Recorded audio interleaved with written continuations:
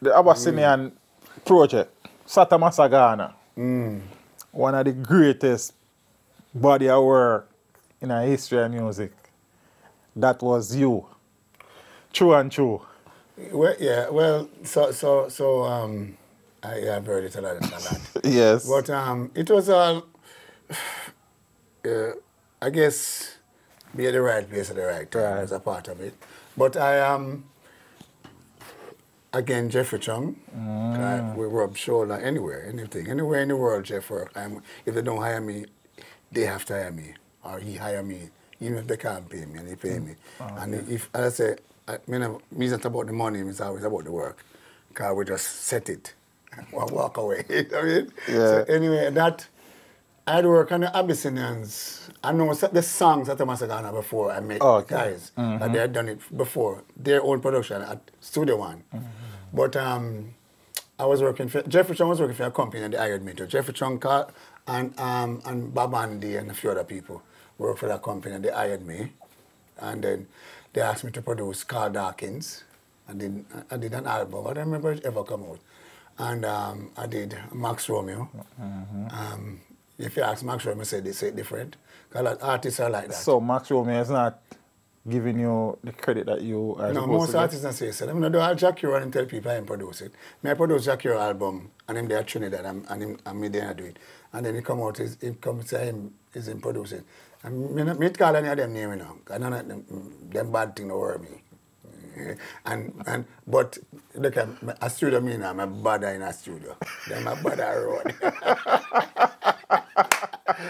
Listen, well for them. Yeah. But a lot of them is very few still, you know, but it's too much. Too much. Yeah. Yeah, I produce Max Romeo. And the thing about some of them artists, well, we're talking about the Abyssinian, but it's all in the same time. So one office work. Then somebody in the company says, listen, I don't want you, Tom. They run down Tom and then drop everything to him to the money. I mean, and something, it's money in a car. And he run come and he say, Clive, you're producing. Him have 2 songs, but me have to find 10 or 20 or 12. I mean, I'm going to come together and you find a song. Then I'm going to record them. They must turn up when I want them. And them come sing the rough vocal. I'm say, okay, bye, I'll call you when I need you. And I fix it up.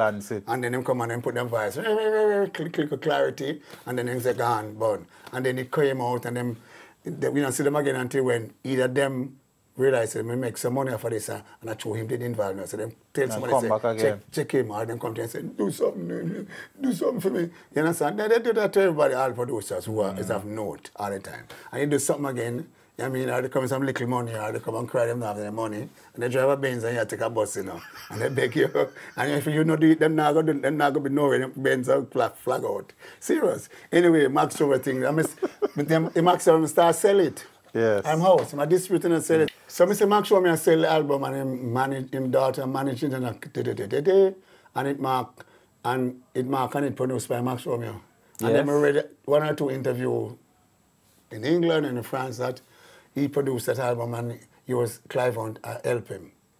He didn't say me like me co-produce it, you know, but he said help like me just help him.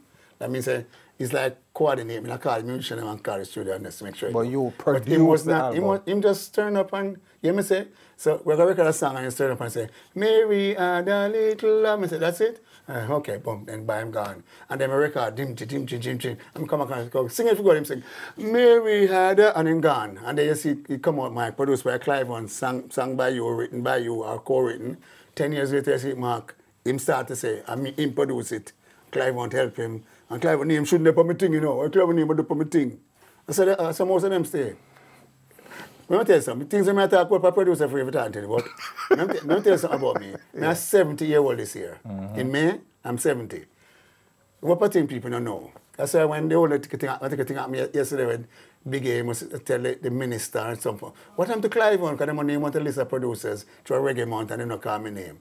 And Big A said, oh yeah man, let me tell you. My repertoire as a producer is larger than people who own studio. I don't make music for myself now. I'm a producer for hire. There are very few of us. And most producers make music themselves for sell it themselves and look money in pocket. Me produced by people. You are a manager, you're the artist, you come to me and say, boy, Clive, I love this song. Could you produce for me? How much money you charge me? You know what I mean? I do have much, you know. And then I depend on if it do good or not. And if you're honest enough to come back. I am one of the few. It's not 5 hours, ever. Ever, you know. And I'm one of the few. I produce more music than a lot of people who they're giving awards, OD, who own studios. I produce more music than them. In fact, I work every day in the studio at 17, and I produce from, let me say now, I mean, I show off now. I produce from the Scatterlights to Popcorn. Scatterlights to Popcorn. And I produce quite a few younger than Popcorn, but them just don't get famous yet. And people paying a lot to spend on them. Even today, I'm telling you, I'm 70 today. There's no one in the business who ever done that. No one ever. Okay? So me can talk the way I'm talking about any guys don't like it, then come talk to me. When me talk about, you know what I'm saying? So we did the Max Romeo. I did that at Lee Perry. That's why Lee Perry asked him to do an album right after. Down at the Ark. I did the album there, and then Scratch asked him to do the album after, which became a big, successful album. The one with Three Blind Mice and all of these came. It came right after. If you listen to the sound, it's very similar. Okay. I mean, yeah, man.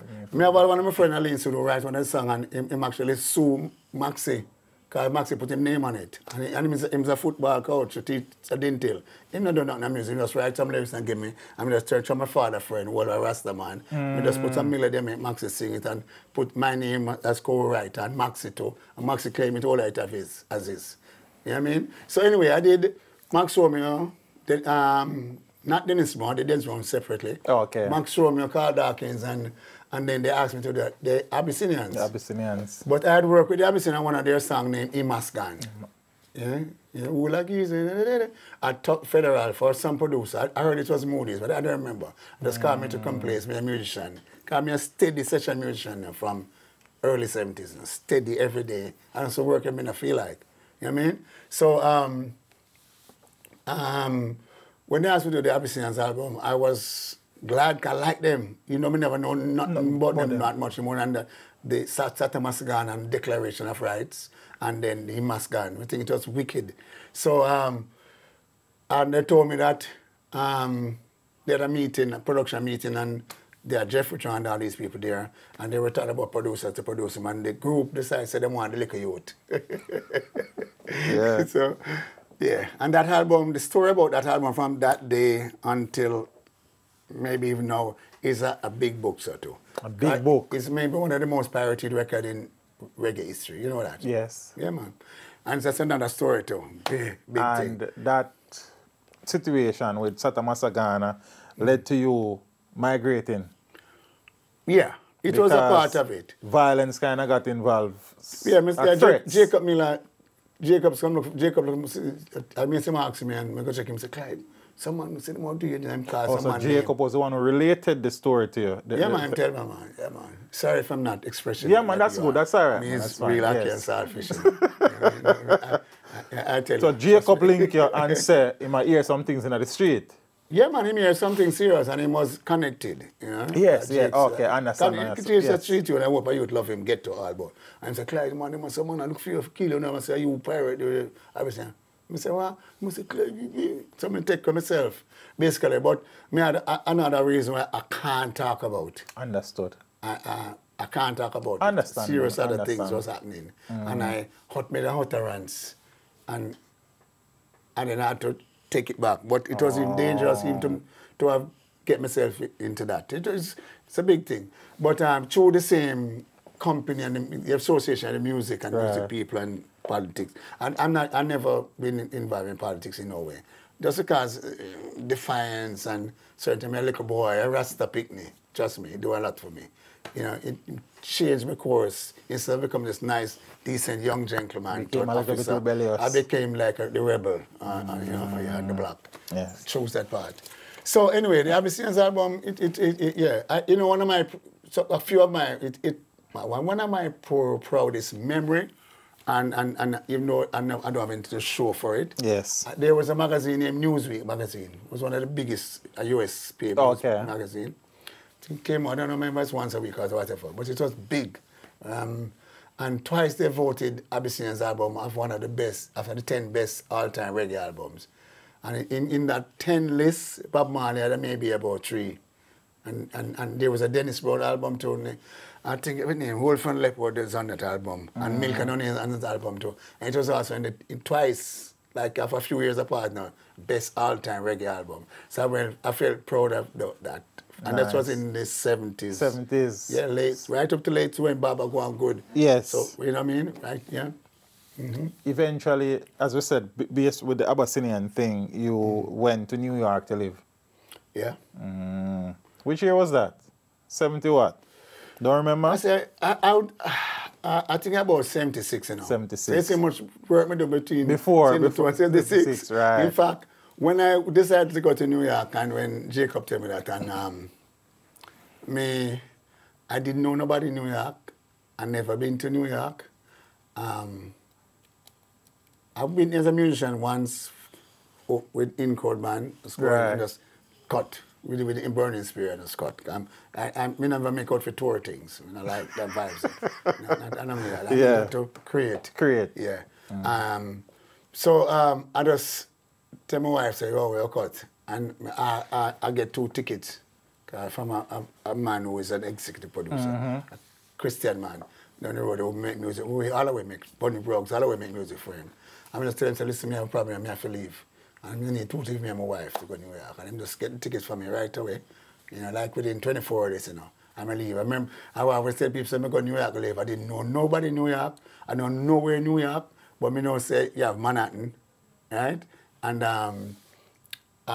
I decided, with $74. $74. But me know, me had one thing. Me had Clive Hunt. My name Clive Hunt. Up to that time, for the few little years, anywhere on the planet reggae day, I'm say Clive Hunt. Yeah, me know immediate attention. Because I did so much work, with, you know, so many people. Yeah, man. So I went there and just put her in a hotel on 30th Street, and I said, I soon come. Walk up to Times Square, went downstairs in the train station and look and say, looking for the longest train.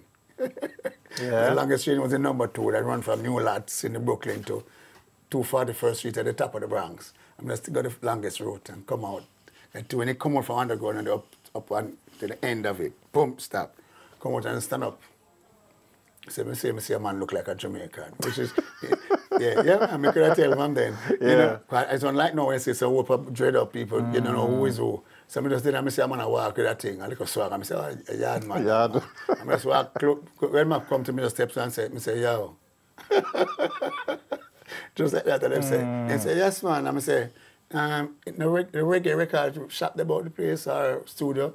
And I say, yeah, man, one day I'm going to show me a place up the block. And I couldn't say exactly. Point to that store in front and say, right across. I'm say, thank you, boss. And I walk. When he walk, I say, oh, by the way, one of the musicians live right over there, so. And I walk across the street and knock at the gate and say, hello, hello, not hear nobody. I go inside, come here, hear thing about America going to people yard, what happened to you?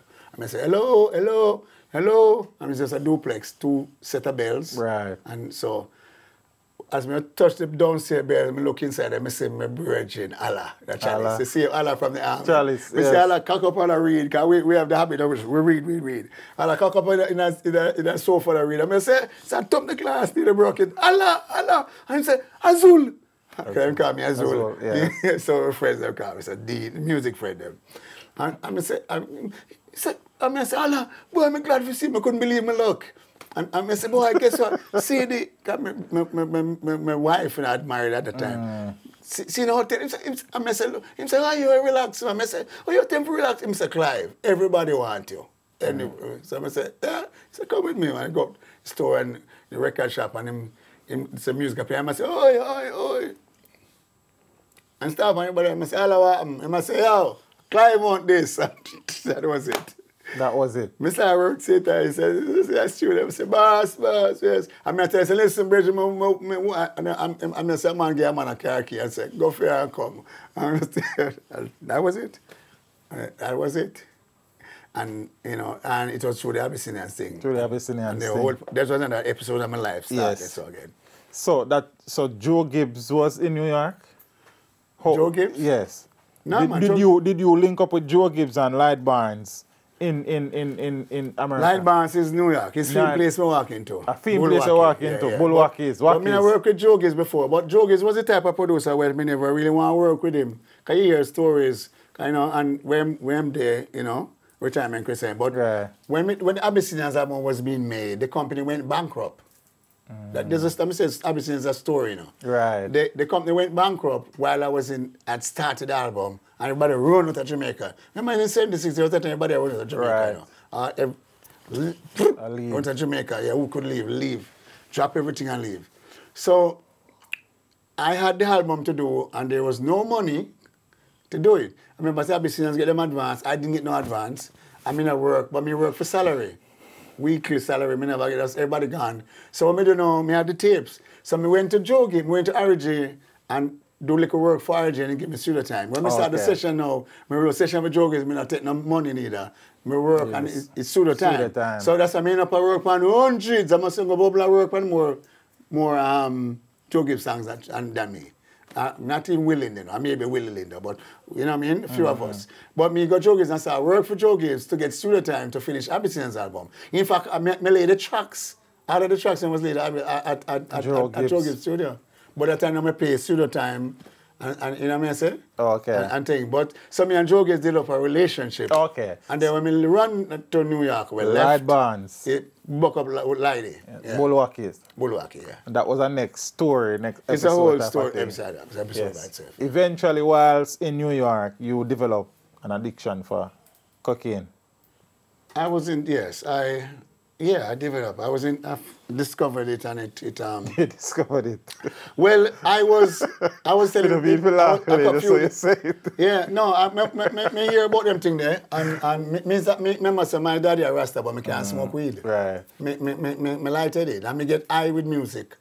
I was a boast about that. Me just get into a song and me get me high. You know what I mean? Because I start think about things when me not hear what could happen. That's how come these creative skills I've applied to what me do now. I've been doing. Anyway, I used to say, anybody who me know, they can court me, I work with them. So in New York, I was doing some very special work. Yes. With Rolling Stones. well, yeah, but you know, so much things. Yeah. So yeah, I was working with Bobby Keys. It's a saxophonist, a Rolling Stone, Yes. and it was suggested by Keith Richards, which is a good friend, and Keith Richards was through Peter Touch. You know, the whole, like a link up, and when I work, my partner, I don't want to call him name. He was, like whichever position I told we're going to co-produce something, executive producer, and not that, but just job as a producer. So anywhere we're going to go, he's supposed to have half of the money. So Frank Sinatra, and I was working in the studio, and I wanted some of the musicians there, man, to work with me. Yeah. So I asked him to work on the album, and on a few songs. And when it worked out the amount of money, I work with the budget, I tell him we agree. So we booked the studio. Hell of a studio, you know. This, remember Frank Sinatra worked there. Barbara Streisand, Steely Dan, everybody worked there. Billy Joel, this is where they live. But I had the link with them and me and them close. So we work at this space and we booked the studio and I work, and when the man, just before the work done, my friend, my partner, co-executive producer, disappeared. I never left the money with me and I had to pay the bill. So I called my girlfriend then and she just sent the rest of the money come. It's a lot of money, to Western Union, downstairs, boom, get it paid everybody. Okay. And then me upstairs, mad and attack, and a man said to me, come and carry him there. I carry him where he was. And he was a famous musician, one time, big famous artist, which we talk about earlier. Well, not big. I can't, biggest. Yeah, biggest. One of them were there, and at his house. I'm going to go there and see a few people, famous people. I'm going to go there and say, plus my partner, and say, blah, blah, blah, blah, blah, blah. And Bridget won't know, say, him not hide. You have him to, you must Clive at this weirdo. Because I say, I'll come over. So I say, what that time tell me say is the drug thing. So I say, nothing can make me behave like no man. Nothing can make me behave. But not behave like this and that. You know the Jamaican things that we say there. And a man say, and him say, try it. So let me try that. I must have think on a nasty curse. And then I was very upset because I'm under multiple reasons, obviously. You know what I mean? What my brother do a while ago. My girlfriend didn't feel no way of sending me the money, but me was just disappointed, and it's a bad, and me and reggae and Jamaican musicians, a man do that, and then drugs involved. So I was telling some people that if I had, in retrospect, if I did not check, I know there's something wrong, because at night I went to a friend of ours' house, apartment, loft, And my friend's wife, they clean on all the ceiling, which is way up. Take leather and clean 1 o'clock in the morning. I mean, I tell her what the story, and she said to me, told him so, and she said, Clive, you never tried the right way. Yeah, and she just said, let me show you. And she showed me to try what they were doing. And it took me 11 years from that moment. For 11 years, I was hooked like a fish, instantly. I mean, serious, you know. I survived. I always tell people, say, oh, God still, but I just couldn't dead.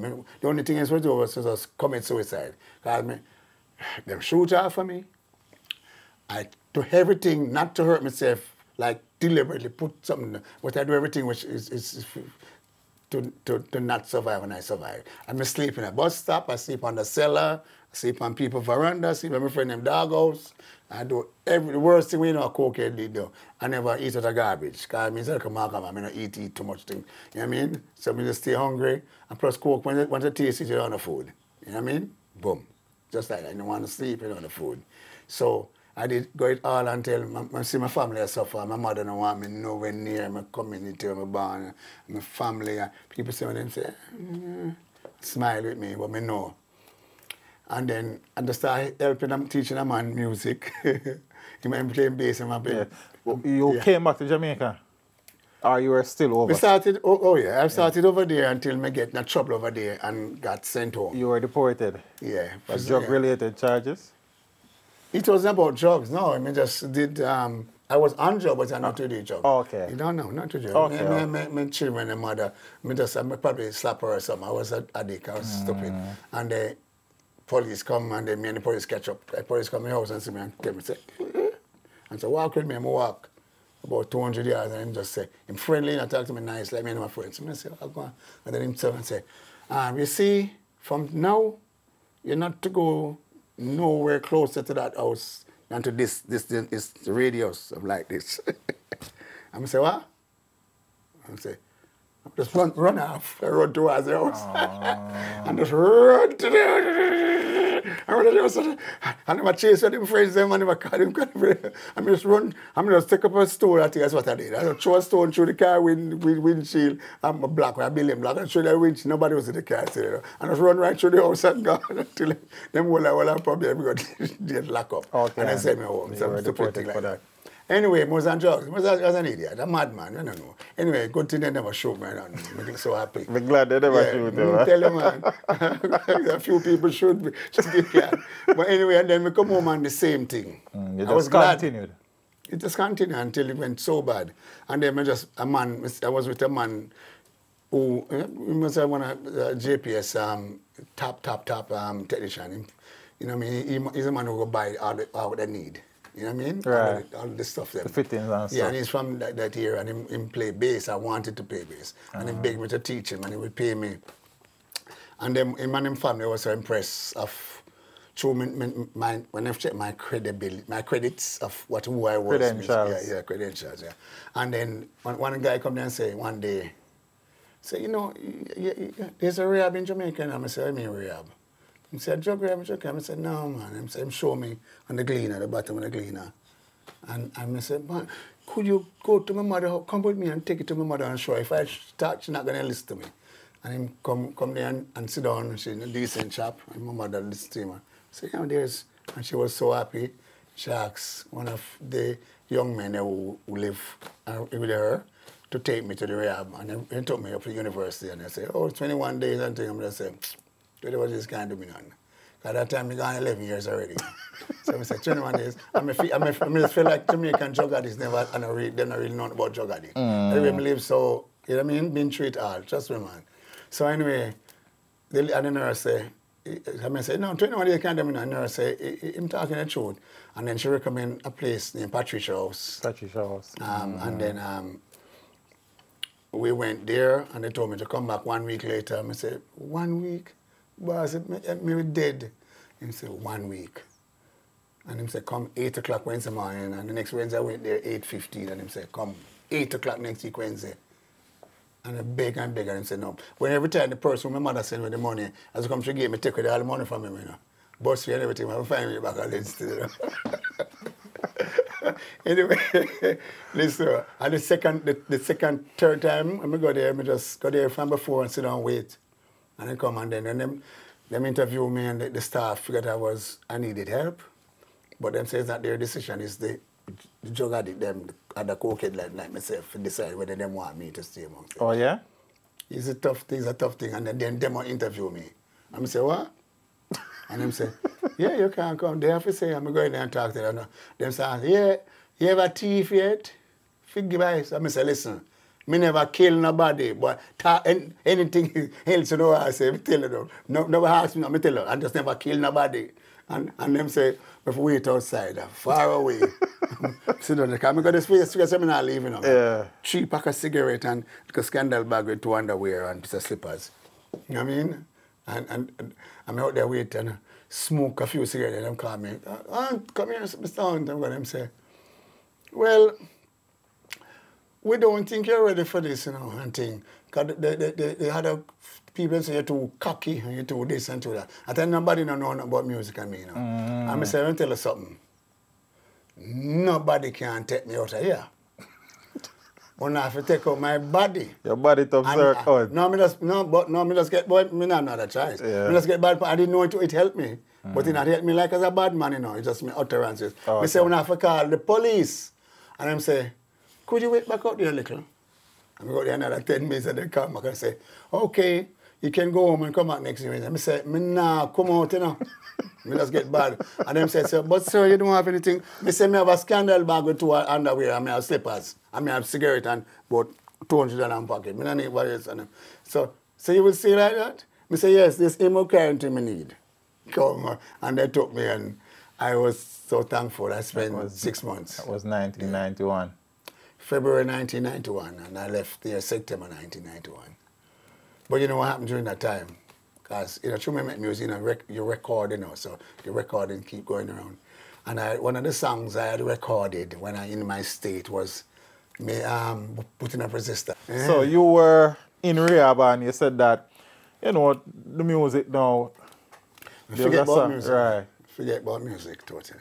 I'm just going to tell him my name, and I discovered, by the way, that my name CLIVE HUNT, you know, before I went to Nelard, just before I went.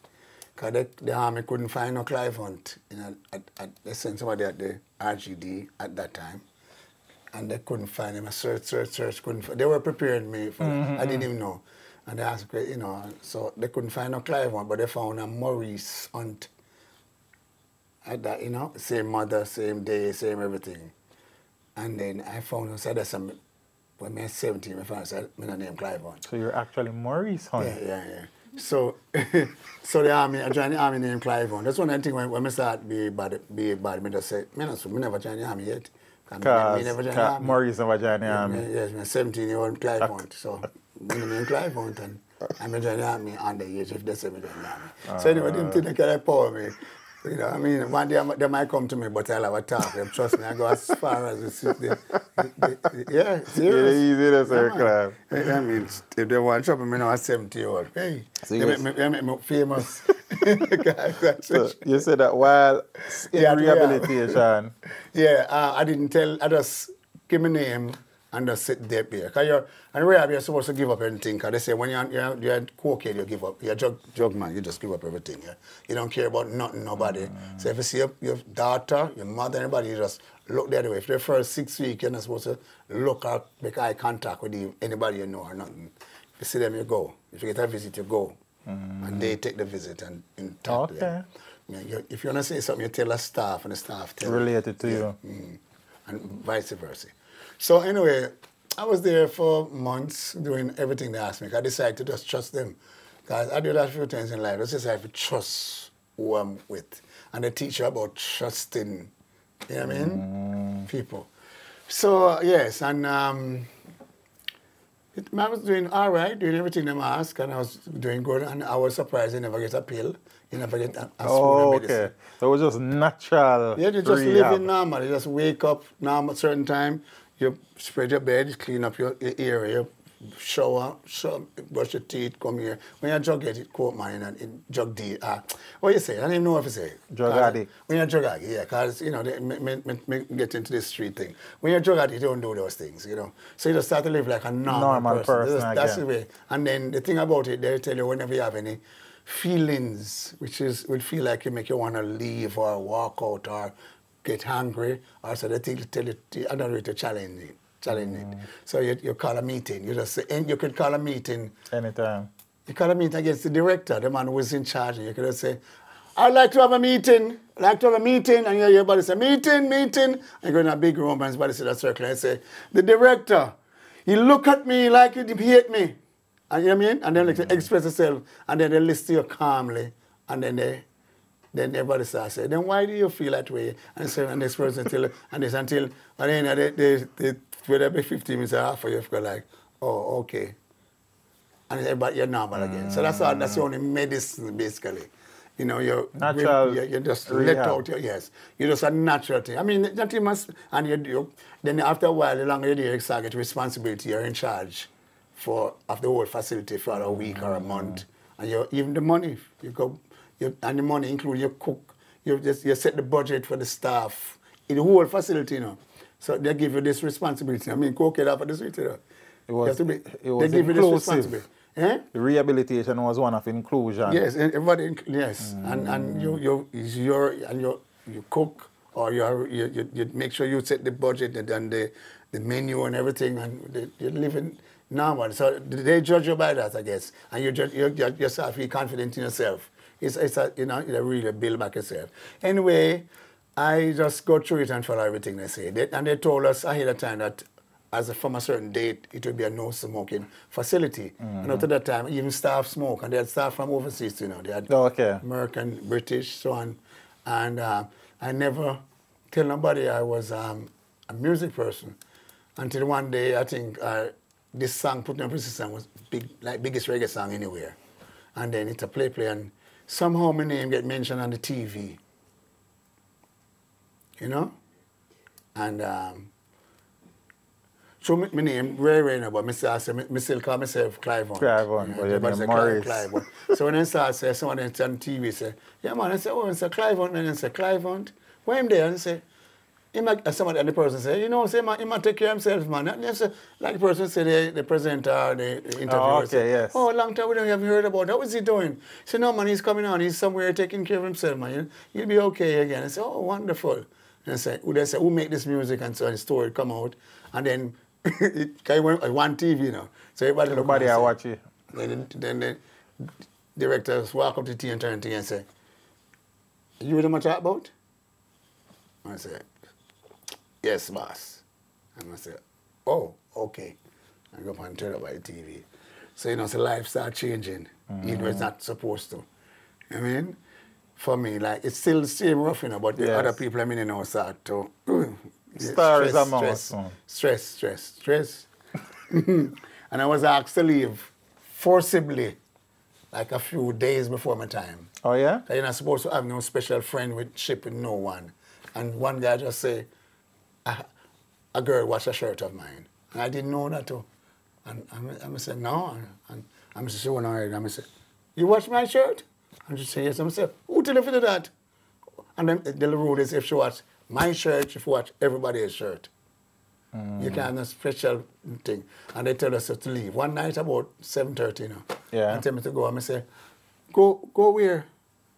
You have to leave now, sir. I say, I live in Linston, I don't have no money. And one of the staff members, a lady, started crying. And she just gave me $50 because she didn't have no more money. And she said, all she has a bus fee and $50. And she gave me $50 couldn't carry me from New Kingston to Linstead. And I said, what? And I said, my mother in New York, and I have to, nobody, you know what I mean? I'm confused. And I tell them I try hard to be straight, you know. And them say, I'm sorry, and that's the rule. So I just walk from New Kingston with $50 and walk to Half a Tree. And I say, Barris and the man who play domino. Barris a man. And I can stop behind Barris because I know I'm going to give you a hard time now. I know say my time not up. They don't really know whether they know, say, I think they know by that time. And one wasn't sure, but so I stopped there and Barris I play domino, and the man who play domino, as I look for me, and I see him, I say, oh. And I'm looking and say, Clive, Jesus Christ, Clive, what you doing here? We run with to the place. I say, that's nice, man. I say, no, them tell me to go home. I say, what you do? Nothing. Them just tell me to go home. So I say, I come to walk him, I would play him, not even know where it was. I say, up a New Kings, I'm a walk, come and I'm saying, you know, if I leave, I mean, I say, so I say, I come sick and I see you come and look at money. But you know, nobody not get a jug at it, no money. You know what I mean? So Shelley Berries, him know me and him, I'm a brother. Right. So I say, Berge, here what you do, you just pay a taxi here, so, and take me, drop me and my mother. Because Berries know my mother live and everything, come down there, a country there. And anyway, him said, no, I'm say, Kodja, man, come on, man. You know what I mean? And anyway, him just said, where? I'm say, that's why I'm say, New Kingston, him just give me a key for him SUV, which I never drive one, and they never see one. Because I dep on drugs, I never pay them thing in mind. And him say, go free. But him know me was normal, where all over the world, me him be that. So him give me van key, me drive, go up there. And when people say me drive, come, I scan the bag there for that. When I drive up there and just jump out of the walk there, I think everybody look for me, take up and say, yo, just drive out back and go to Berries half a tree. And I say, come to Bridge, I have to leave at night. I don't want to on the road at night and thing. And then I said to him, I say, you can't go country. I say, Berries a country. He say, everybody want you for work. I say, I want to go country. And I say, you can't go. I say, Berries, man. But them foolishness are bridging. And him say, Clive, come up on me yard, come stay, man. I say, Berries, man. He convinced me. Because he wouldn't do it. So I went home with him, and I can't tell I drive my own car home 2 weeks later. You went home with him and you drive your one car home 2 weeks later. Man, we work enough money to buy a car and drive home 2 weeks later. Mad. And 2 weeks later, I get rid of that car. I ski to it. And I wanted something better. And in that one period now, Jimmy Cliff saw me. I mean, I work, Jimmy Cliff saw me and drive me down like he's a madman. And I say, I want to Jimmy, to him drunk. And I say, Jimmy, he must say, Clive, are you the put up resistant? And he say, me and way to the airport, I'm going to Italy and back in 2 weeks, exactly. Please, I want to see you, could you, you know? And so we never have cell phone and thing. Tell me where, at him, it was near him house anyway. Oh, okay. And come me meet him. We went, and when he came back, I met him, and he asked me to do some work. I can see clearly now came out of that. That came after. That was a relationship. In fact, me and him just done do some work up to now, but it's a whole another. Because I know you have been working out of his studio for a while. At least it, man. At least. He had his studio. He had his studio for 6 years and nobody in the work now. Not even him. Yeah? I mean, I asked him to produce and I tell me I work there. He said, no. I said, Jimmy, I'll make this into. I'm work there. And this, you see when your album come out, it's, well, I did a lot of work there. Did a lot of work there. But my story, you know, this part of what I'm talking about, there's stories where it's just not spoken about it now. Right. Because the relationship with producer and artists, and the artists and their personal greed and things are two different things, you know. No, I mean, I tell you, some of the artists are the most greedy human being alive on the earth planet. I saw them live. They're taking everything from everybody else. And they're serious, serious. And so I have stories like that, you know. But I've heard that the other way around, you know, Sir Owens. So the producer, them, I agree with you. Yeah, but remember, I'm not a producer who produce for, like if you're the singer, you're not a producer who make money. That earlier.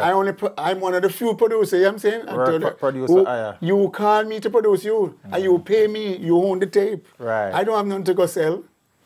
You understand? Totally. So I am not, I don't follow that category. No. That's how come to say, for a man who wrote that, I have my repertoire is bigger than Jammy's. My repertoire of work.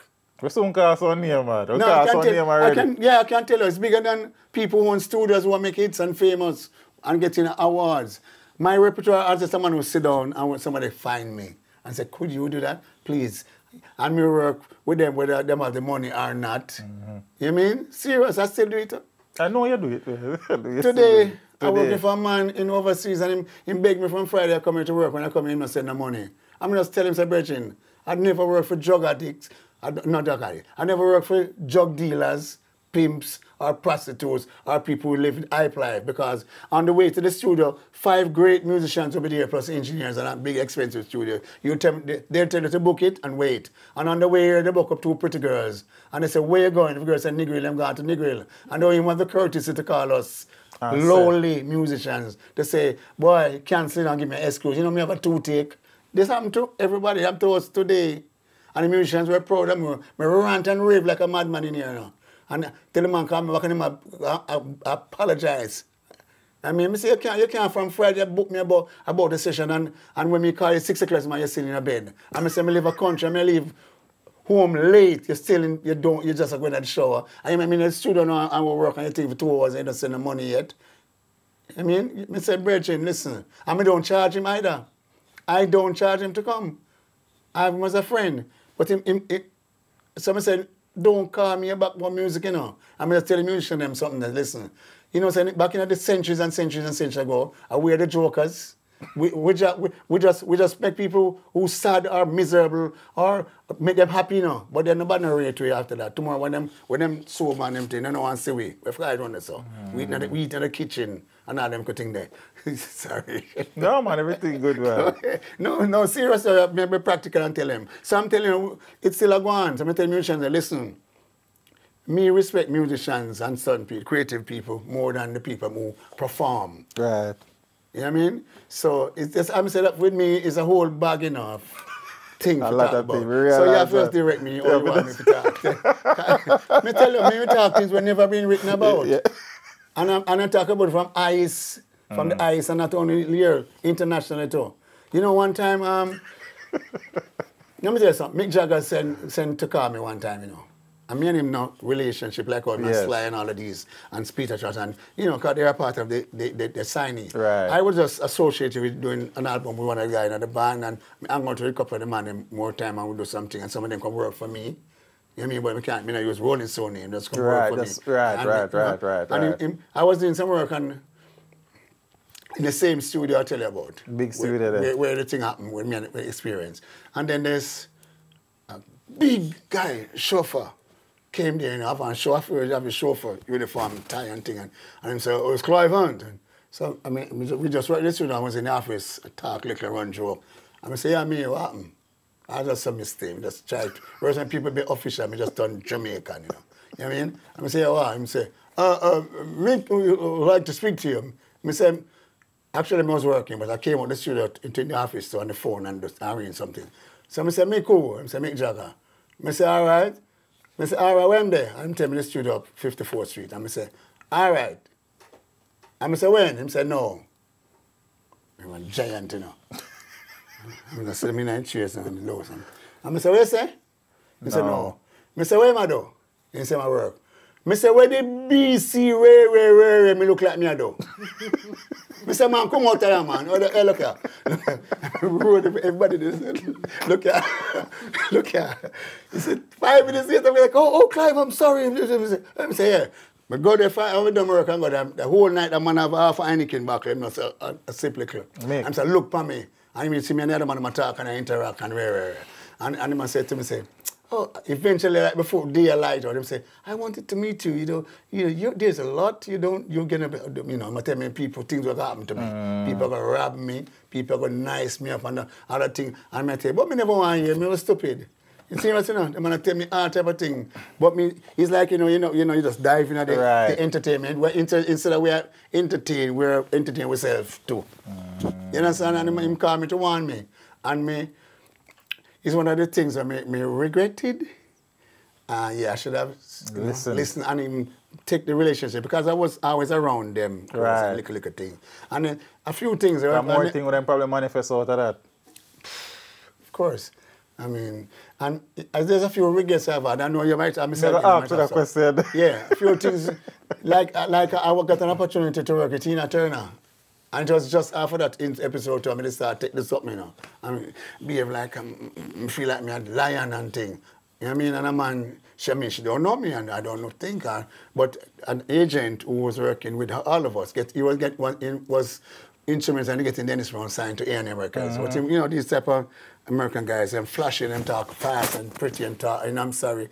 And they, he wanted to be my agent, and he was getting me jobs with different people, you know, talking to ultimate people. I called CLIVE HUNT, Jamaican producer, and you can do this. So it's very talented. And I said, I'm quiet like so. And he just said, Clive, Tina Turner would like to do a reggae song. And anyway, I'm going to say, Virgin, I mean, I understand what I'm saying, but I just say something really horrible. But it's on a curse word, I don't know. Like, I was like, what? Well, look, come on. And he said, okay. About a month or a little over a month later, we were all sitting in Betty Wright's house. King Sporty, the guy who did Buffalo Soldier, and Betty Wright, married to him, was at the house, because for them house was like my house. And we got them in sleep, what, you know what I mean? Mm-hmm. They're part of the family. I mean, in the Florida room in the back where they smoke and I fry some fish. A lot of celebrities always pass through, you know. And they were there talking, and me I smoke too. For chalice, I smoke. I can't do it. I just socialize and I damn you that when I smoke, scream my language. And me hear this song, to do, got to do. I mean, if I say, the radio now, we were talking. I mean, I say, oi. And everybody look at me and say, what are little? Everybody look at me and go back talking. I mean, after I say, oi, man want to hear something. And the guy, his name is Larry Maxwell. Him just say, hey, Clive, it's the whole lady. I had said to him, say, well, I produce a whole lady. No, but me what he said, it's a comment me make, you know. It's a Clive, it's the whole lady. You know what love got to do with it? That's what the song played. So that is a song that she wanted you to work at? It was, yeah, she was doing that and she wanted to do a reggae thing. But me, you know, say, I don't have one ounce of regret in terms of physical loss. Me just say, it could have been nice. Oh, yeah. It would have been. Tina Turner. Oh, God. Yeah, me call people name, you know what I'm saying? But me no know, maybe me not ambitious or something. but me not feel like me lose. I think did have your way at the time, man. No, me until up to now, me not feel like, me just like, I mean, but me do other things and feel could as big as that, you know. Just say we don't have the opportunities in Jamaica. Enough great music making, but we don't have the machinery to make them big like that. You know what I'm saying? True. So, me look at music different from other people. That was very obvious. Yes. Yeah. So you also, Jimmy Cliff, you have done work with Jimmy Cliff. You did a lot of work with Steely and Clevie. No. No? No, man. You know the work with Steely? 1 and 2 thing? Yeah, 1 or 2 thing. I remember there was a Freddie McGregor song with me here, every dance. Me always say there's a song named Grooving My Girl, Richie Spice. We hear every dance, every country in the world, every sound system. Nowadays it come early juggling. It's one of my production that. All right? But there's a song of Freddie McGregor. I mean, me play for that, you know. Me play that. Yes. I played on that song. Yeah. So that's a thing. I think me I was a thing of Celia and Clevie say. Whenever do much of that. Okay. But me and Clevie, because Clevie was in the in crowd, you know. So Clevie was after me and Robbie left. So we have like a family sort of bridging thing. And plus him brothers Dalton who died, they were friends long time. You know what I mean? But none of did.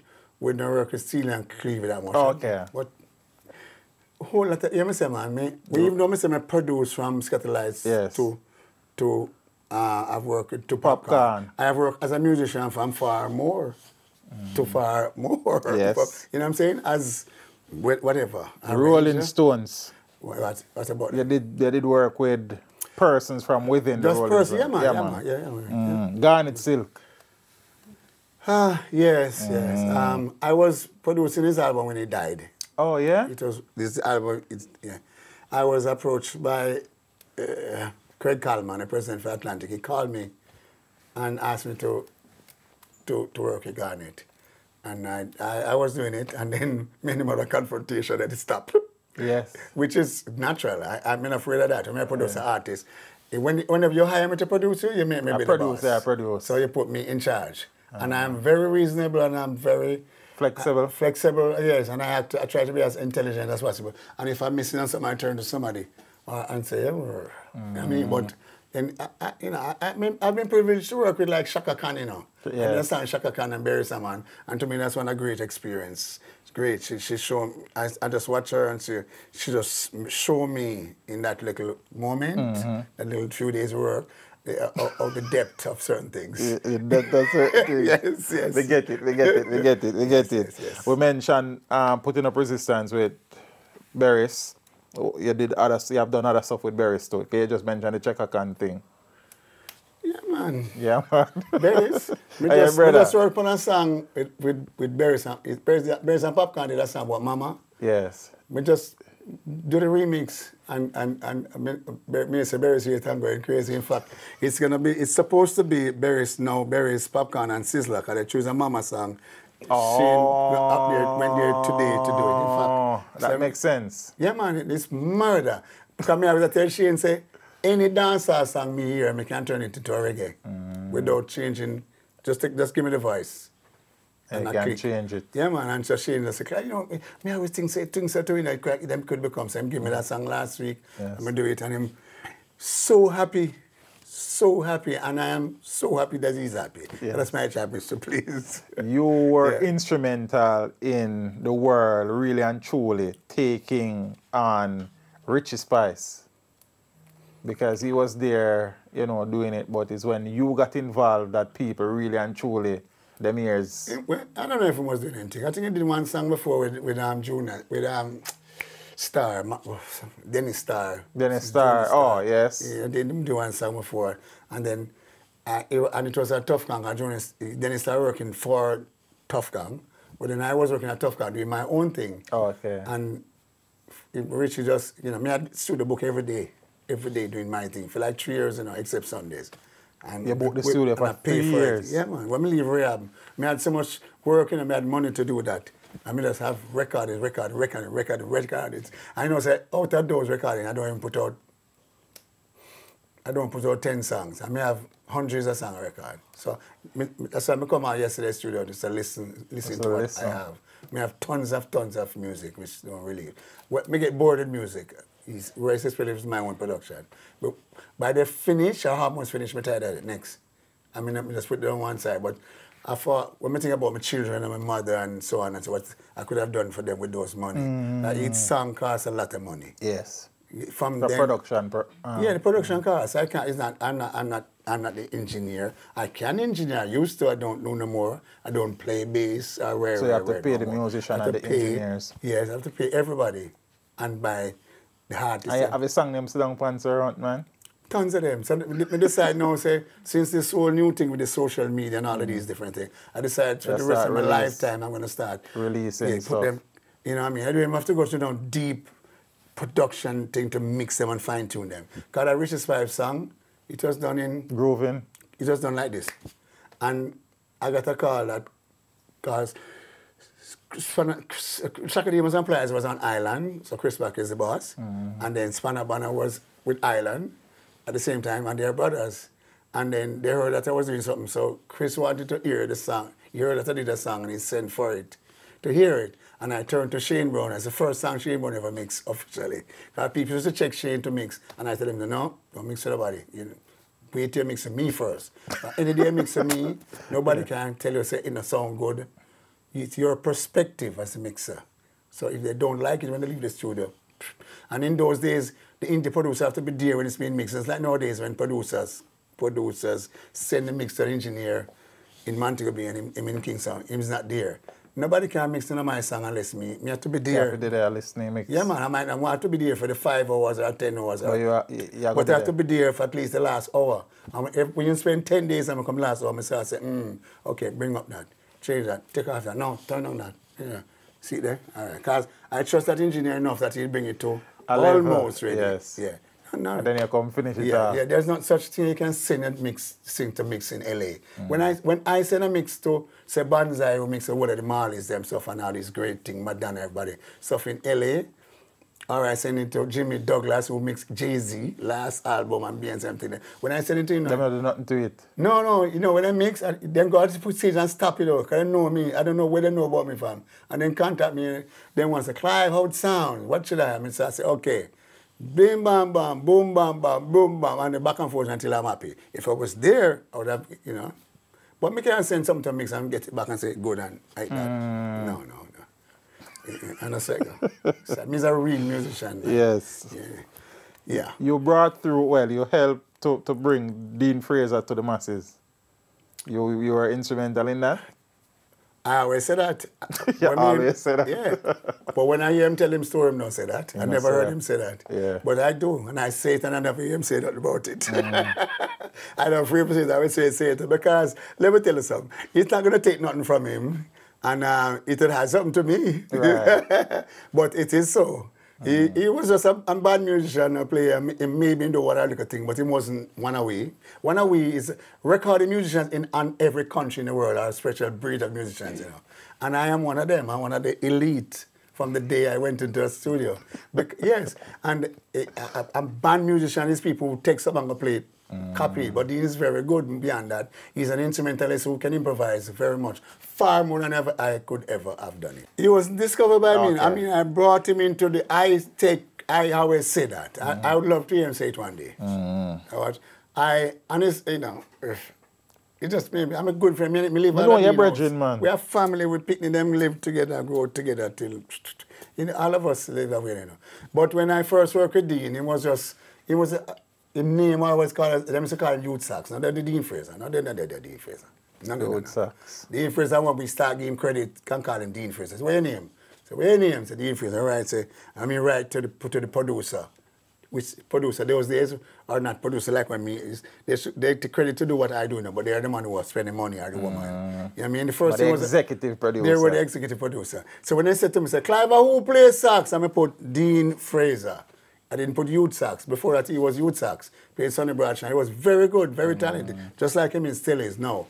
But I brought him into my section because first, I was in an album for Miss Pottinger. I know the first lady who get credit and won national awards as the first female producer. Sonia Passenger.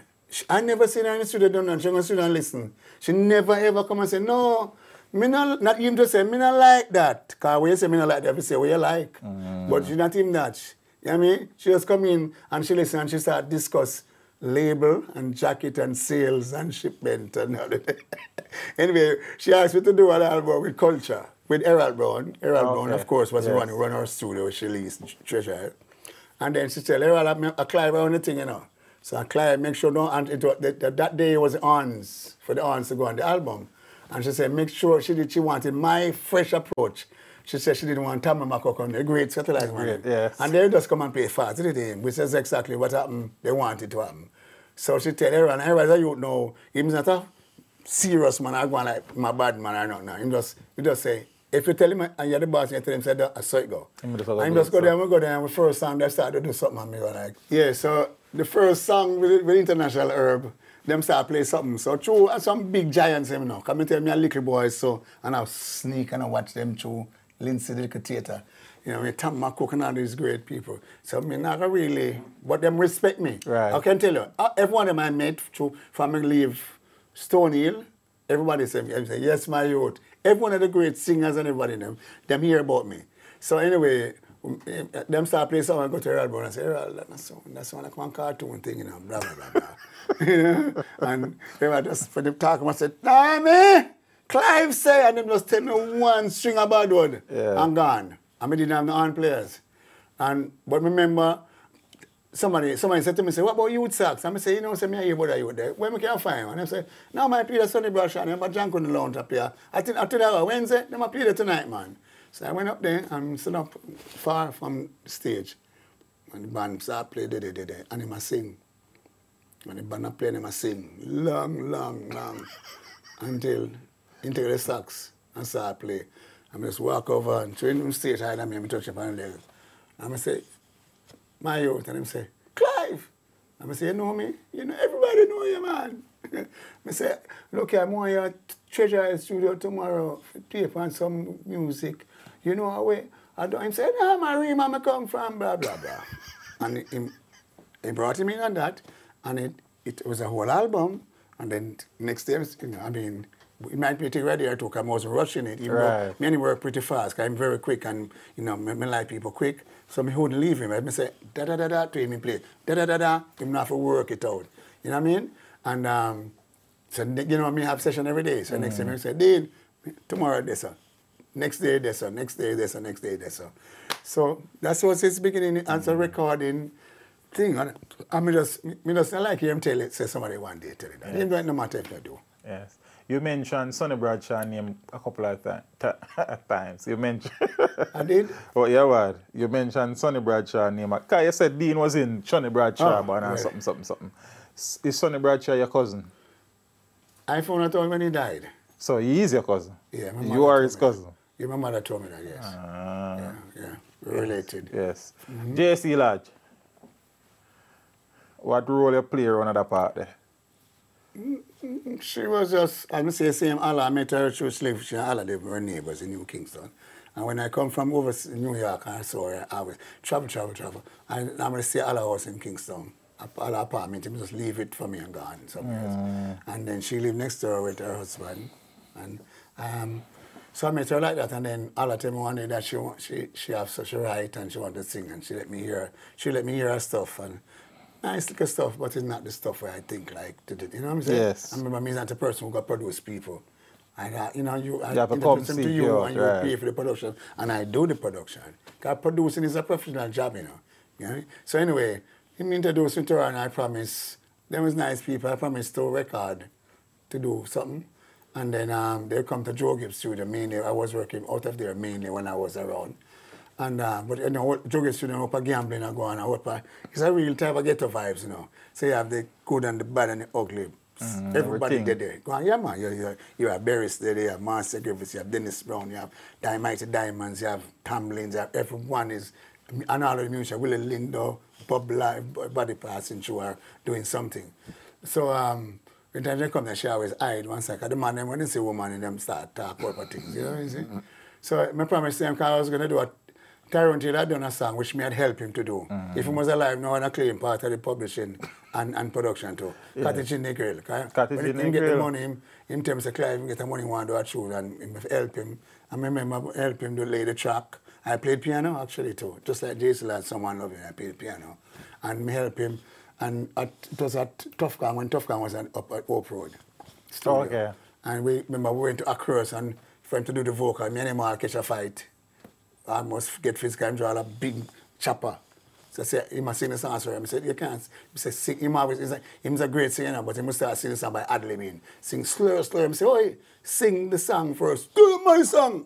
So I said, sing the song for him. Got me a big chopper. I said, you do that. And so it was a big confrontation. Sing the song. Then I tell you, so get Dean, make Dean play on it and get Dean play the thing. Became a big hit. And then some people, this area and sign him, you know. And he asked me again to work on the album. So I tell JC lads, say, come, because we're going to work on that album. I went by Joe Gibbs. Musician them work on the album. Everybody happy. Good day's work. In the day, I forget her because she go hide.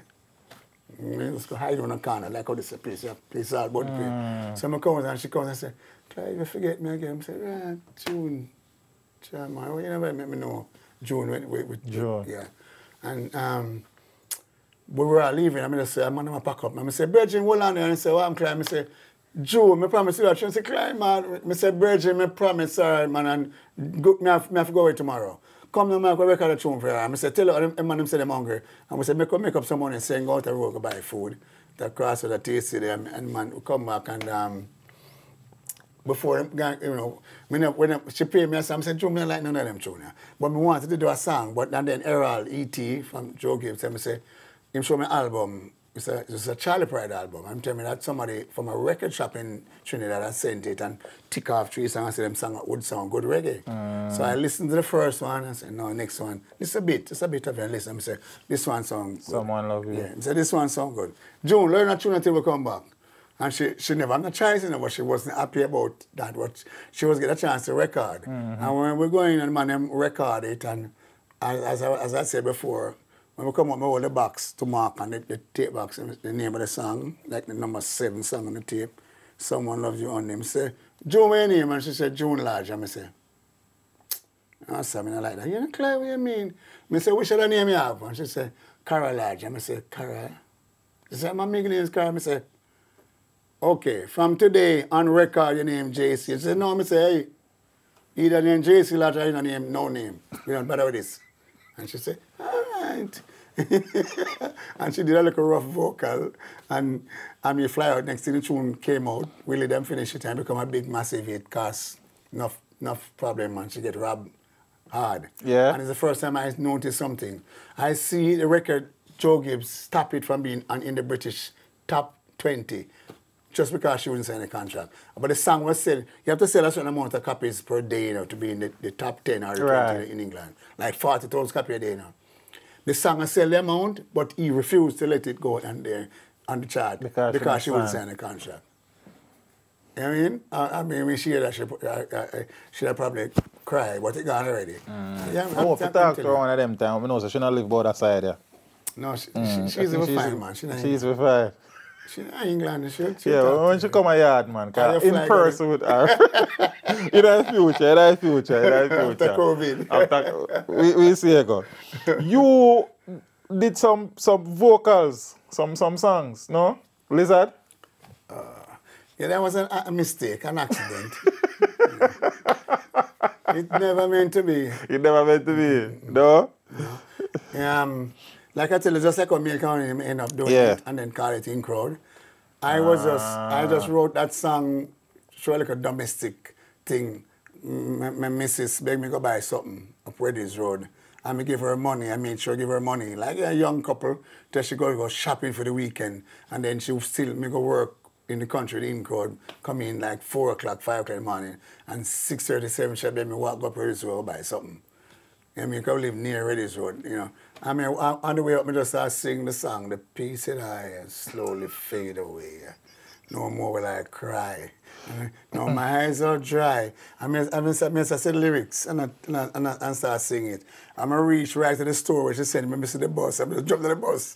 Come here, the key for the studio. And it became a massive hit. I couldn't believe. Massive. And then before it became a hit, when I did it, if anybody hear the song, I laugh out in it. Because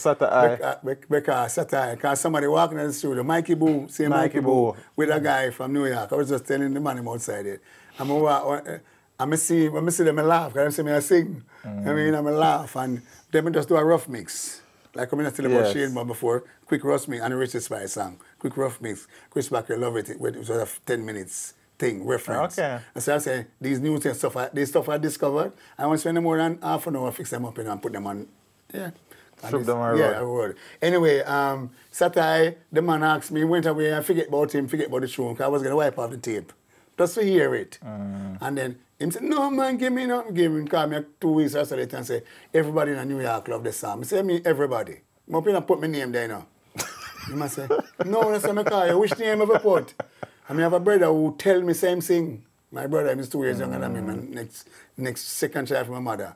Him tell me same take part in the DC festival thing.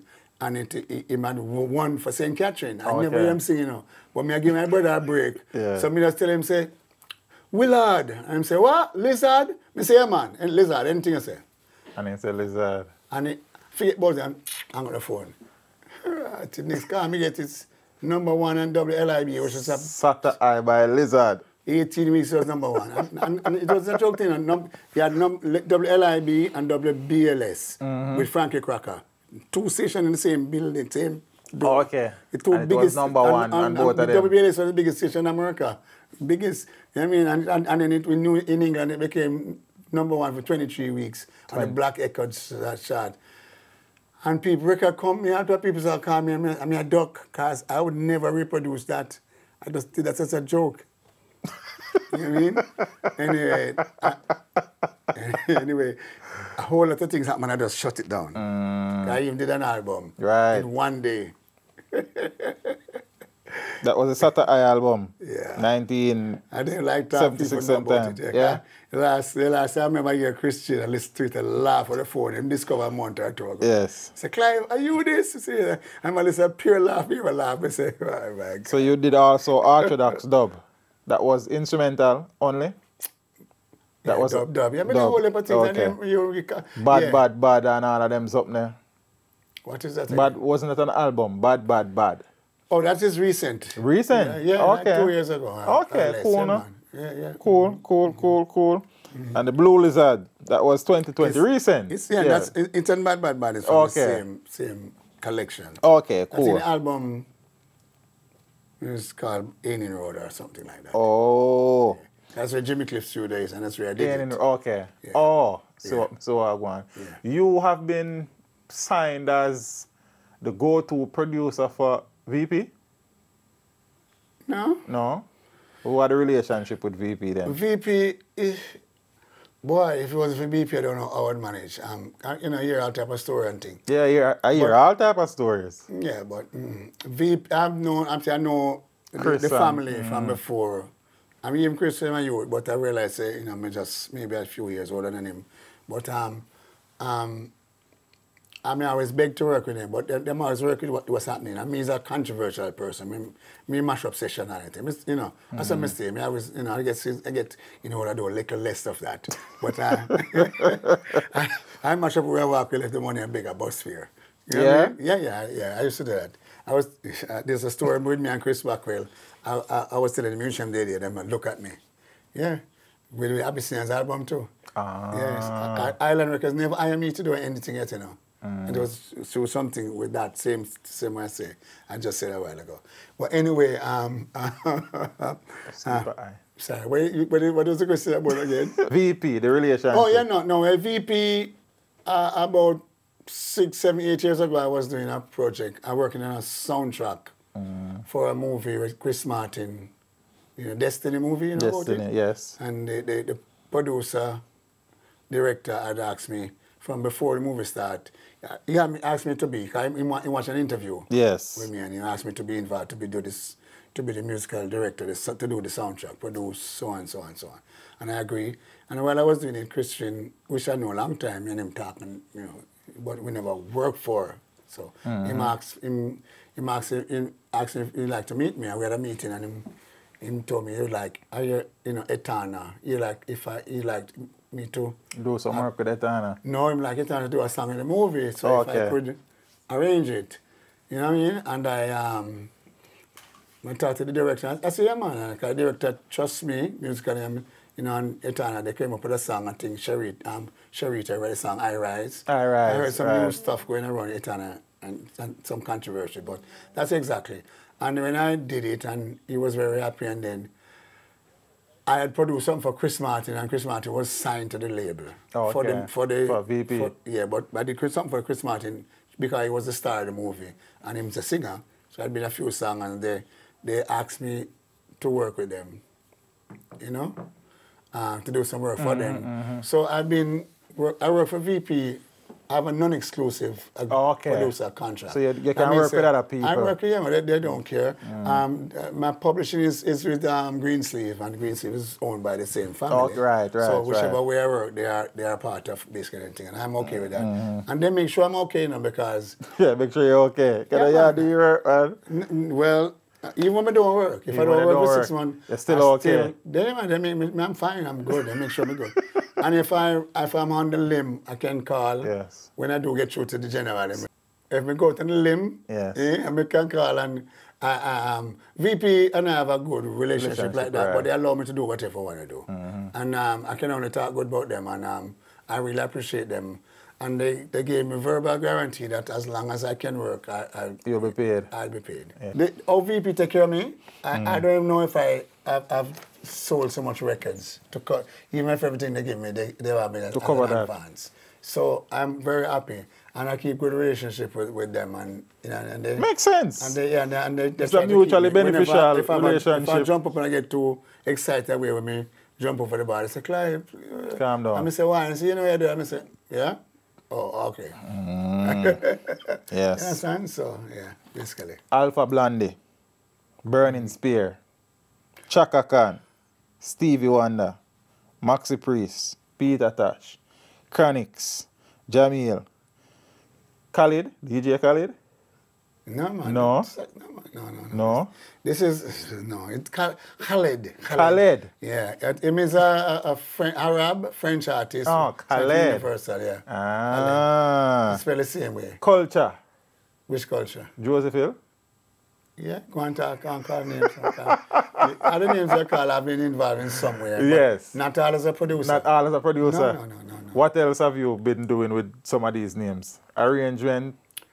I am a musician, basic musician. So I'm either a musician or I'm or a musician, or I'm a arranger, or I'm a producer, or I'm a combination of any amount. Right. Or I've worked as an engineer too. Because he put in a business and me engineered. Right. It's me and Barry alone was in the studio. Both of you alone? Yeah. I mean, I play everything by myself. And that's how it started. You know what I'm saying? Yeah, so we could keep calling names too for long And we have mentioned many names before, because we talk about Scatterlights and the Abyssinians and Garnet Silk and tons all and of them tons. people there. Name them. Tons and tons. Richie Spice and... Yeah, and you know, and as we say... J.C. Lodge and... Yeah, man, I would mention Jack Cure. Jack Cure. But I feel... Max I take pleasure... Romeo, Carl Dawkins. I take pleasure in working, like say, with Not Nice. I work with producers too, you know. Oh, you work with Not Nice? Yeah, we work a lot. Yeah, yeah, man. I work with Shane Brown. I work a lot of young producers. I work with them, and I kind of mentor in some cases. Them call me Uncle Clive, though. Uncle Clive. Makes sense, Uncle Clive. Our elder. Our elder. The great Azul. Solji. No, the long time I call me Solji. Yeah. You still love it. I maintain some things like that. Yes. It's 45 years as a human person. And you know what I'm saying? Yeah, I mean, soldier don't stop you from getting, so me get gunshots. I mean, I have to run many times, so that don't stop you. But probably not so, but it's a teach you how to survive. Yes. You're still mad in love with the music though, Sir Clive, but you still see the passion and flow naturally. You know, says really lately, I kind of realize, I come here and say, love me, I love. I want me do. Oh, you but do. I have to say I love it. You love it. I have to say I love it, yeah. Yeah. Looking at the journey, Sir Hunt, is there anything, you say a few things we regret already still, but is there anything you then do differently if you get the chance to redo the musical journey? Ooh, leap. Starting back from when I was a young man to... I have sons, you know, and they're not listening. They don't listen to me. I was the same way. And so what I realized, something when you're young, you know, you get to the idea and say, I know enough, and you run gone. Even though I studied, because when my friends are gone party and everywhere, me know that, me study straight. Even Nella, anyway, I studied. You know, say every book. Me study to me, I write, find all the writers, them, and I correct them, you know. You know what I mean? I remember I was in New York at Samash Music, which is one of Samash, yes. I was the biggest Samash store where pure the superstars. I was there. And when the Japanese make stuff and say it, and sometimes not even name on it yet. I mean, just call them back and I start to them say, so why don't you make it do this and this? And so I remember once I tried Japanese say, oh, this must be CLIVE HUNT. I say, yes, and say, we do that on the next one. It's money the much I make. Yeah. I could just make a little thing so could make this new keyboard, do this. They save it for 6 months time, they get a new one, you pay. Next one. But, you know what I mean? I've been lucky to experience many things. Yes, and teach. And teach. Yeah, and I love that. What would you say is the single greatest, well, let me put it this way, looking at the things that you have been involved in, is there any one thing that makes you very proud when you look at it, say, yes, I was a part of that? Oh, quite a few. But quite a few. But if you talk about a song or music or a project, there's one song we talk about a few times, more than the rest. Only because I travel globally, I've traveled in many countries. I know people who travel more than me, but the one thing I'm sure of. Say, for example, if you go to Russia, Ukraine, some real far country from us, which is totally like, on national radio. You're not going to hear Bob Marley, you know. If you do hear him, it's a passing thing. But there's one song which I was a part of, which anywhere you go, any of those countries, any country, Brazil, anywhere you go, you hear it many times a day. On radio and on TV, in commercial and stuff, and it's I can see clearly now. Jimmy Cliff. There's no song which is played more. It's more universal than that one. No, there's no. Yes, there's no Jamaican that's more universal than that one. By no artist. None. No matter whichever name you can call. Jimmy Cliff, that song.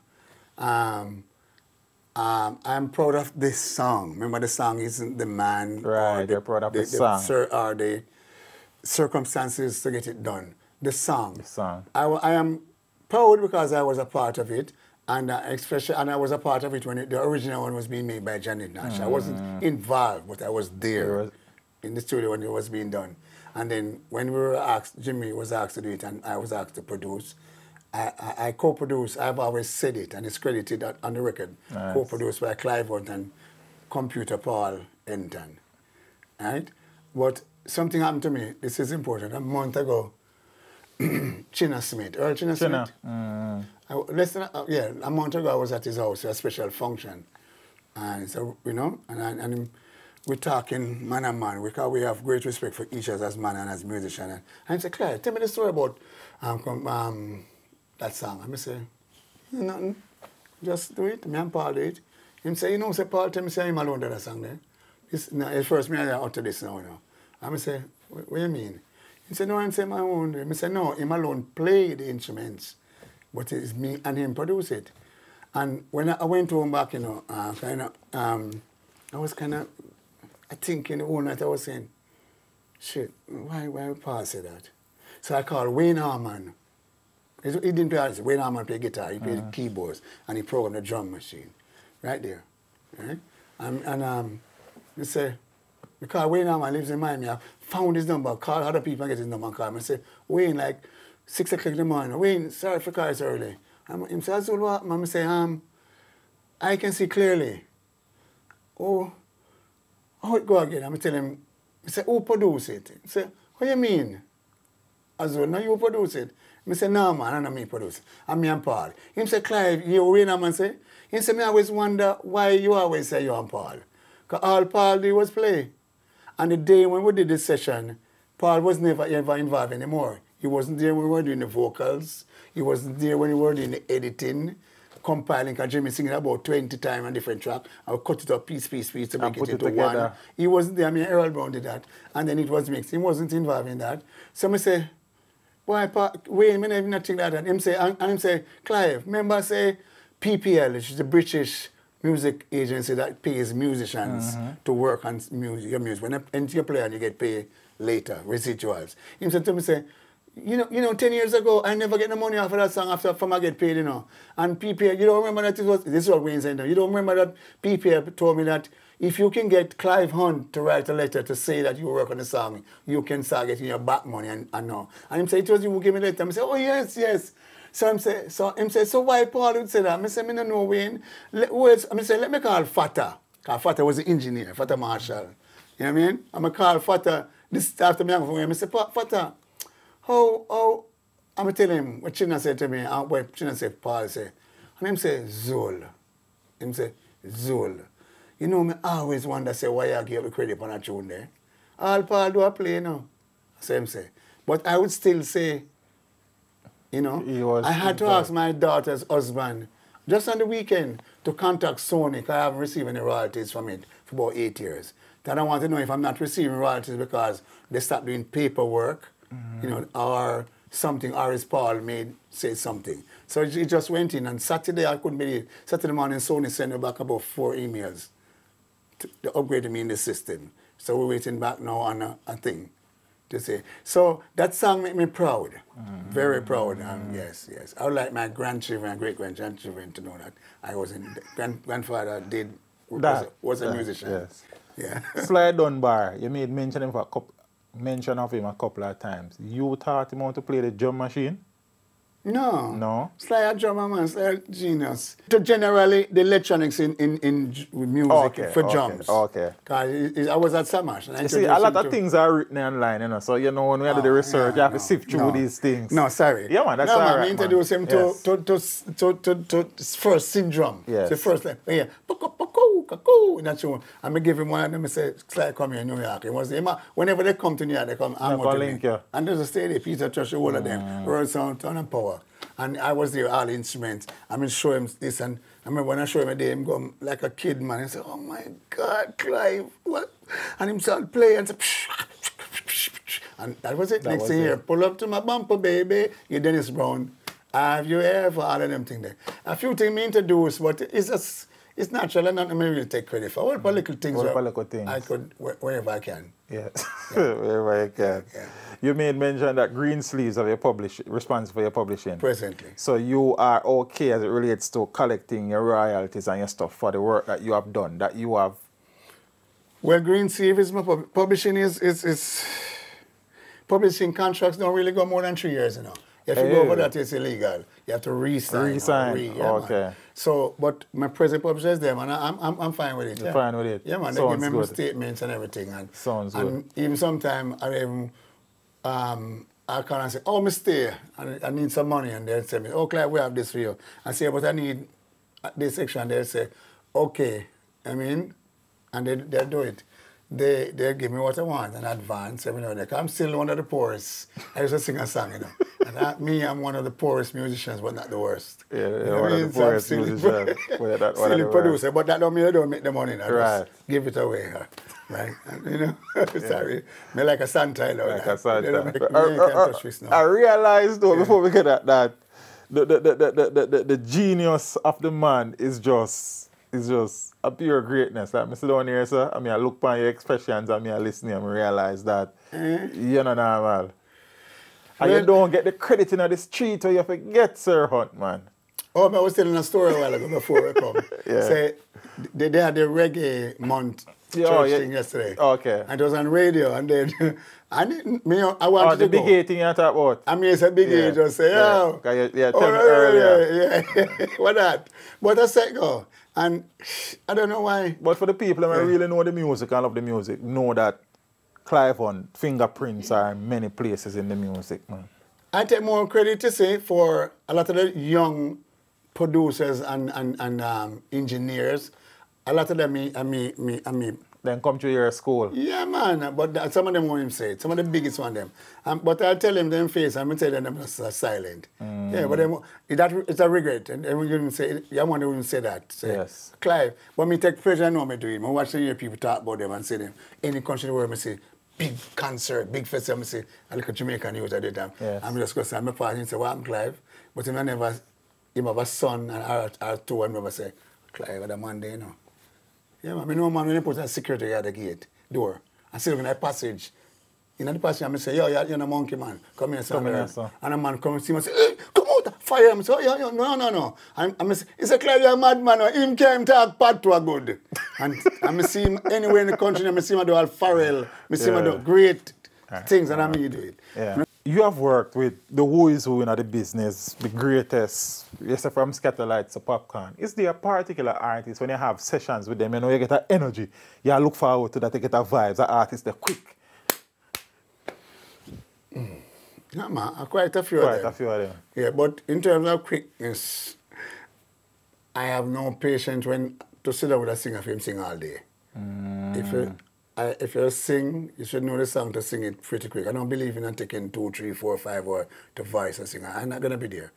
I leave. I'd hire somebody who I trust and who knows is capable to supervise that. No. You make him. And you see, you make them when they go to the road, them start jump up and down, you know. Yes. You know what I mean? I'm telling you, I have worked with Khaled. You talk about Khaled. Khaled is an Arab. Shep Khaled is his right name. And Arab French artist from Universal in France. I worked on an album and I did maybe 6 or 7 songs. And in fact, 6 or 7 songs one time. One time.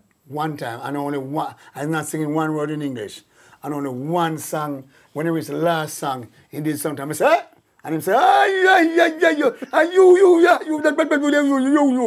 Okay, come and go from top of this again. See it right down. None of this, fix this, and it's. Man sing, and the album sell millions. Millions. When they call me to celebrate, I'm going to go to France, when they have a stack of platinum, multi-platinum album for me to come to Jamaica and give to everybody who work on it. You see? They block off about 10 blocks, police, and they must celebrate in Paris, Yeah, with this thing. And they have all roast fish and roast sweet potato and things, them know say may come. Yes. And cases of Heineken. So apart from them French and them Arab big thing, them had stuff for me and just me alone the only Jamaican there. Yeah.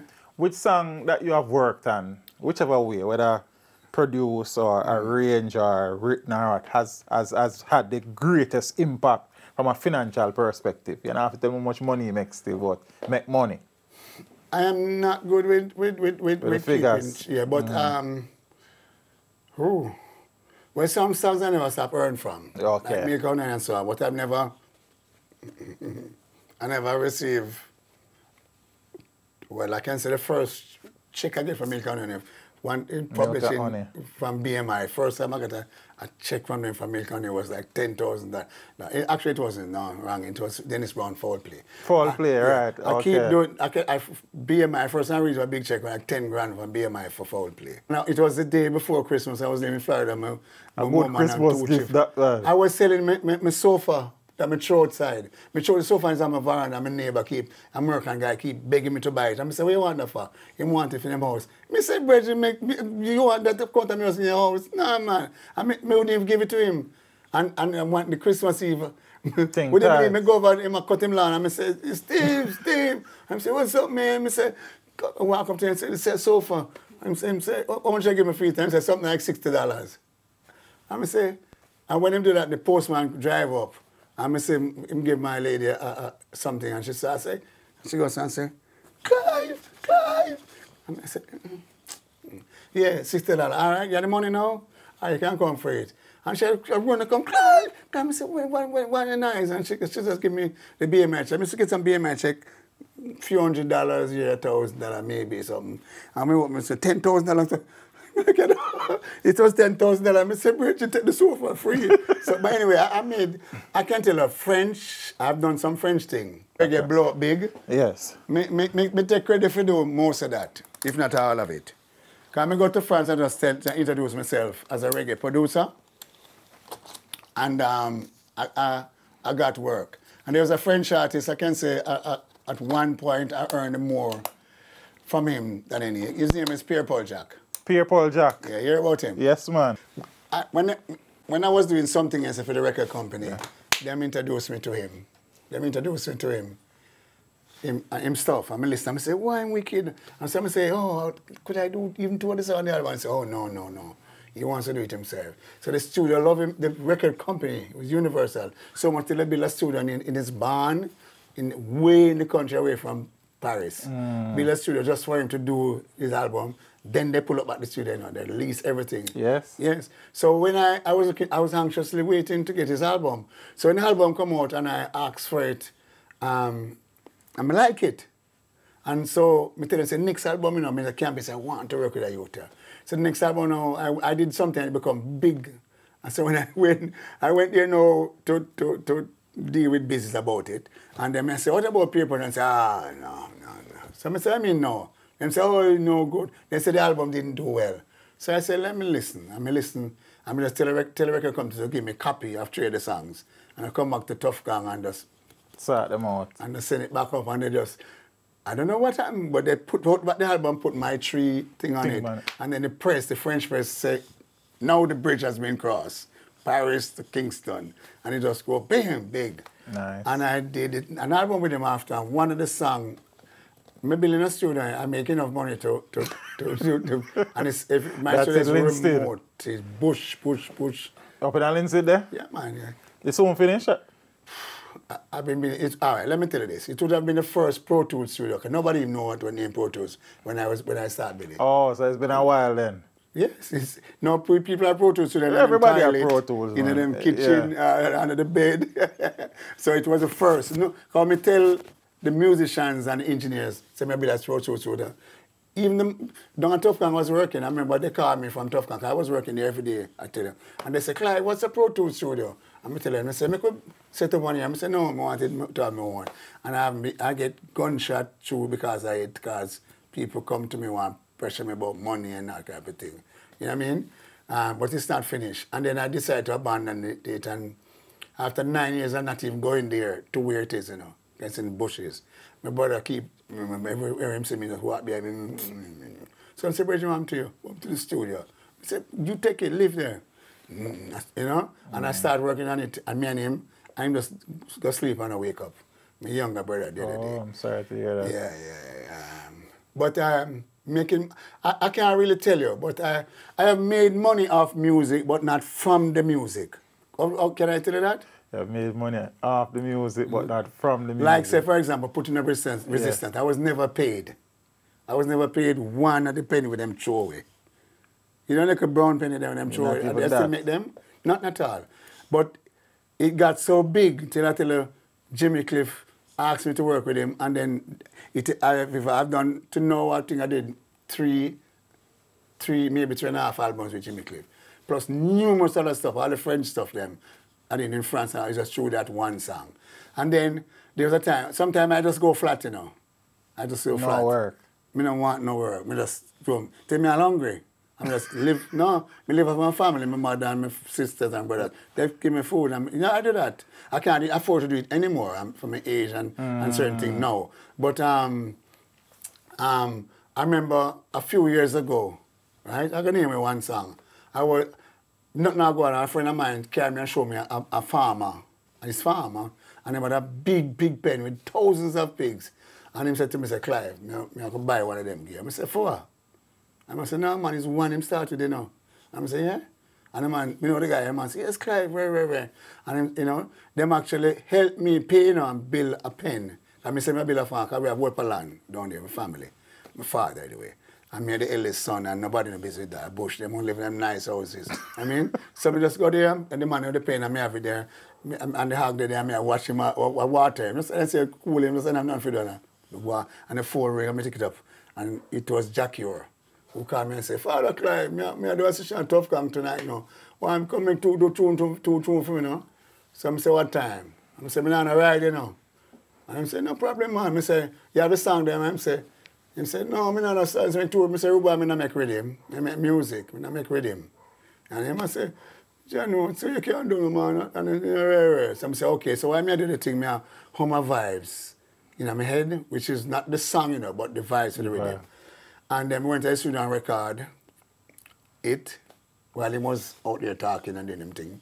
And but then the other guy came, a writer, came and heard the track and started writing. And the guy called me on Big Yard Studio to listen.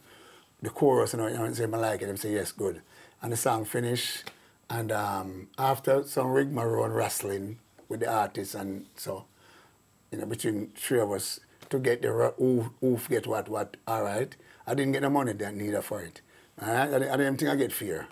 I think the engineer lives from close by, so he's somebody who I introduced to the business, so he was a chief man of a Tough Gang. So anyway, when we decided, the song come out and it became a big hit. And they talk about when I found that girl, Jackie Orr sang. Yes, so that song, you know, has made me keep, from that song came out, everything has been up. So my phone has stopped ringing since that till now. So if me calculate say what money I make after, I make it because of. I understand exactly what you say, man. I understand exactly so, what you say. Yeah.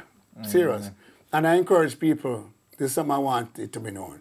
I encourage musicians, whether they are active, especially if they are good, whether people call you for, when people call you for work, go work, whether they don't have money or not. I do that, that's how I do it. And I tell people to do it. Because if you have a good song or you have the potential to make a good song, you call me, I go come. If I can't afford gas or lunch or a drink, I tell you say you have to have lunch. I mean, even though when I can't see, I tell you say you have to have lunch with me, I'm a driver, gas and toll and Heineken and water, money. I do that. I do it up to today, you know. Today here, January 31st, 2022, I did that. You know what I'm saying? I still do it because that's how I've benefited from the beginning until now. And stay in it. Once you do good work, you just walk away. It's gonna come back to you. Yeah, definitely will. How many children? Oh, lad, 23. Might get silent. Yeah. 23? Yeah. You go on with the road, man.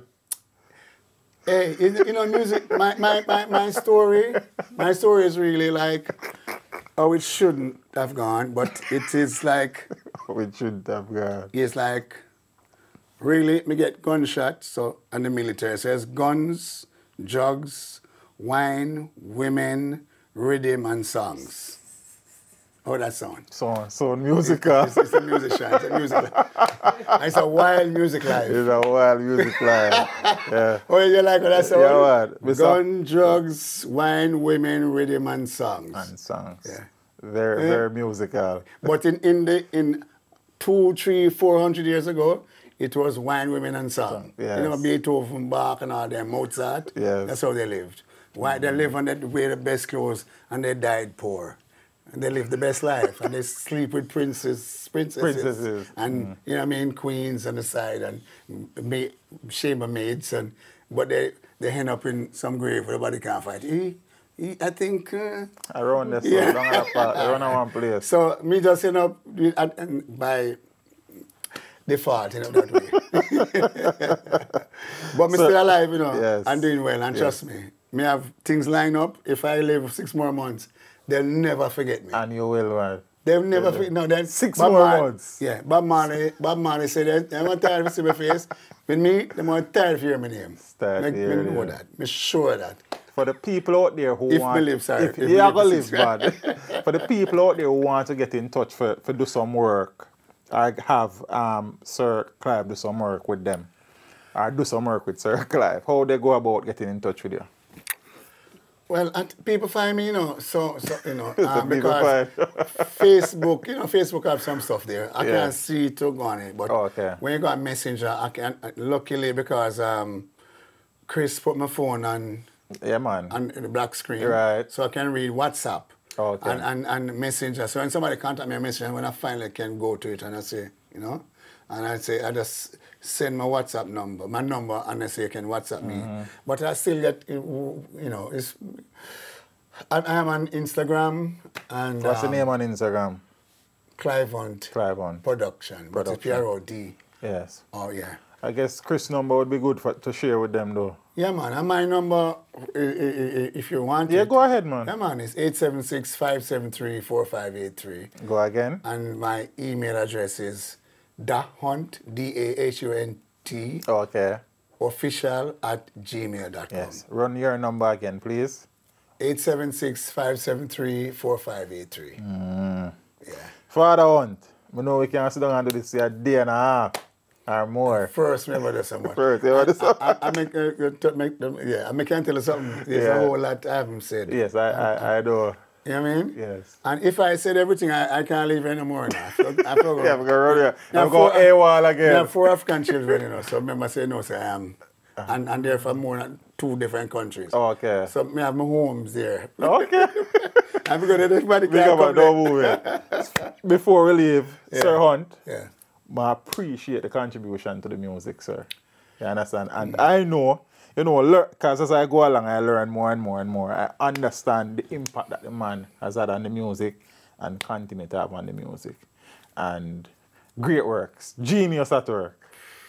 I don't know. We tell her, remember how we started, so we have to decide genius at work, sir. I have decided that. Oh, Lord. So keep doing it. Yeah, and man. It's way more than 6 months, man. So we'll never forget you. Trust me. I appreciate it. Brother. Yeah, but it's a joy. It's a joy. It's really a joy. Thank you for man. And big up yourself and go and fight the fight. Here, sir? Yeah, man. Blessings. Teach them! Hey, yo, hello! Send the message and make it reach them. It's teach them. Right here, Warlord representing. Thank you for watching. Like the video before you go. Please subscribe if you haven't done so. And remember to share the video with your friends and family. And browse the channel for more quality content. Until next time, walk good, my friends. Teach them!